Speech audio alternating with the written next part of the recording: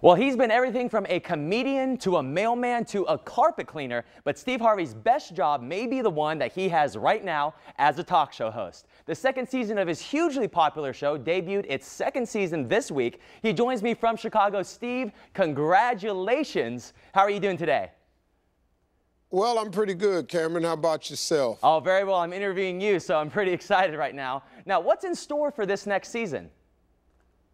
Well, we've already got off to a big start this week, but upcoming every Monday is going to be like a big show. Every Monday is awesome. Calling it Big Show Monday. Big Show Monday. You know, everybody has every Monday is like a brand new premiere.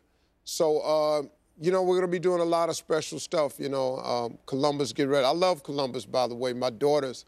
My twin daughters, Brandy and Carly, graduated from Ohio State. So, what do you miss most about the Buckeye State? I don't know, man. You know, I've been gone so long. I miss some of my old friends that I grew up with, you know, back in the neighborhood. You know, I miss those guys. You know, I miss the church I grew up in, you know. Yeah. You know, I miss stuff like that. I miss Whitmore's Ribs. I miss Smoky Pig Barbecue. I miss Art Seafood. And I miss a gambling shack down on Cedar Avenue. Shouldn't probably bring that up. So, was that your favorite place to go in Columbus? Well, I mean, Columbus is my favorite thing to do of all time. I actually passed my state insurance exam in Columbus. And I don't know, man, Columbus is like for me, it was going to visit my daughters mostly, you know. Yeah. And so, you know, that's my fond memories of Columbus. Absolutely. Now, I have to ask, what is the secret? What is about your show you believe that viewers love so much? Because everywhere you go, the #1 show is, oh, we know Steve Harvey, we watch Steve Harvey. What do you think it is? Well, I think, you know, you got a male perspective on daytime TV. That's kind of refreshing. I think you have a guy who has a very, very funny outlook on a lot of topics, but I've also had a life that's led to an abundance of common sense. And then I think my frankness, you know, my ability to be honest about how I actually have an opinion and I don't mind sharing it. A lot of people don't like giving their opinions because they want to be liked by everybody, which is not going to happen anyway. No.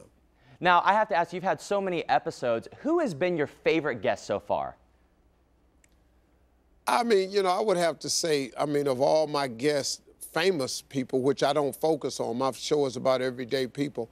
But if I would have to give the nod to anybody, would have to be to the First Lady, Miss Michelle Obama. Wow. I think that was my favorite. The way she talked about how her and her husband met, how she feels about it, you know, all the pictures we had that a lot of people hadn't seen that she provided for us, you know, where they first date, first kiss, first ice cream, all of that was pretty interesting coming from her. Well, finally, I have to ask, do you feel like you are the next Oprah, Steve Harvey? Well, I'd like 50% of her income. I'll take that.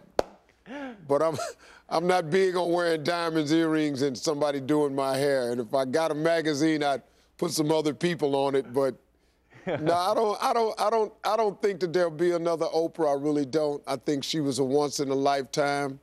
But I'll take the check. If they want to send me the check, I'll take it. I mean, I'm here. Definitely. Well, Steve, thank you so much for joining us today. I look forward to your show. Listen, the Steve Harvey Show airs weekdays at 6 p.m. over on our sister station, the CW Columbus.